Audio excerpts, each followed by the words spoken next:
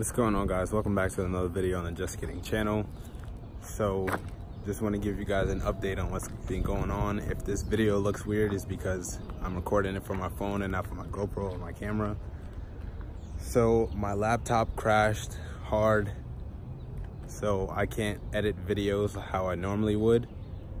And I had a few videos on my computer that I was gonna upload. I guess all of them got backed up onto Ryan's computer, so I'm gonna be putting a video after this one on Monday.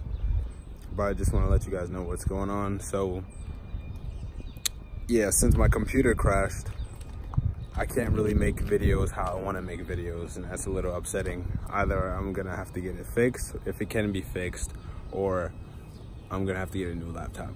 And you know, laptops are, when you're editing video, you need a really good graphics card and all that crazy shit. So it has to be a really good laptop, which means it's gonna cost a lot of money. So I gotta figure out what I'm gonna do about that. An update, I picked up some Federal tires from Henry, from Drift Panda.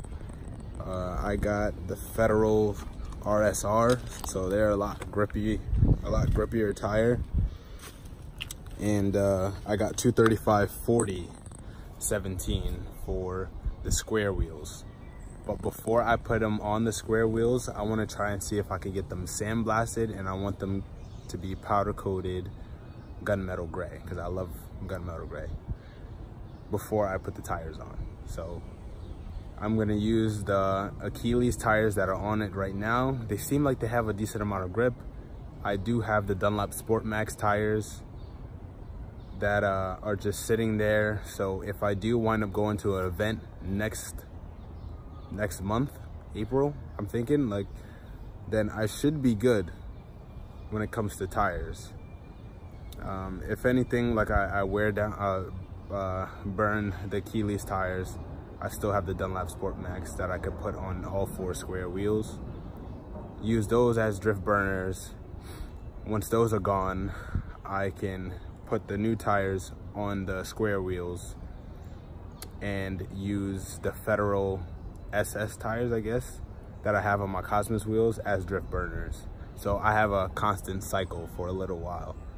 And that's if I'm drifting that often, you know what I mean? So I can just, if I go, I'm expecting to go through a set of tires for one event, and I'm only planning on going to one event so far. So I just still need to do more stuff. I still need to get another battery for the car. I also need to get a helmet, because as far as I'm concerned, my motorcycle helmet won't pass tech, I guess. But other than that, I should have everything set. No problems with the car. Oh, I need to get a coolant overflow. That's another thing. But other than that, the car is good. So we're getting closer and closer to actually drifting at an event. I was gonna be working on the R6, but while I was taking it apart, I broke a piece to the carburetor. Now I just lost all motivation to do it. So I'm probably just gonna get rid of it.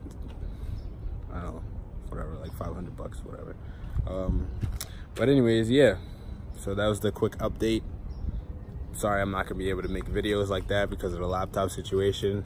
And I know I was getting a lot of good feedback because I was starting to make videos again. But you know, it was just setbacks. You gotta keep going. So yeah, please like, comment, and subscribe for more videos. And I'll see you in the next one.